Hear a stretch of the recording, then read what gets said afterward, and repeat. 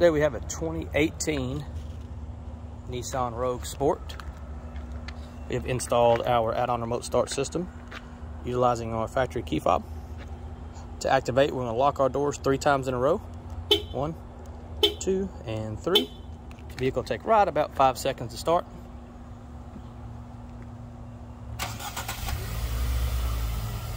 And we have a 20-minute runtime set up on this unit, so if you forget about the vehicle, it will turn itself off and not run all your fuel out.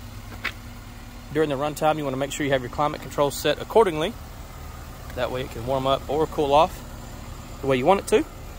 And when we go to get in the car, we use our unlock button. When we get inside, you want to make sure you do not push the brake pedal until after you turn the key to the on position. So, get our key out, get the key in, turn it to the on position, and now we can push the brake pedal to put it in gear and drive away. Now, the only reason you don't want to push the brake pedal is if you push the brake before turning the key on, it'll shut the vehicle down and you have to restart it. But that is it. Thank you guys for watching.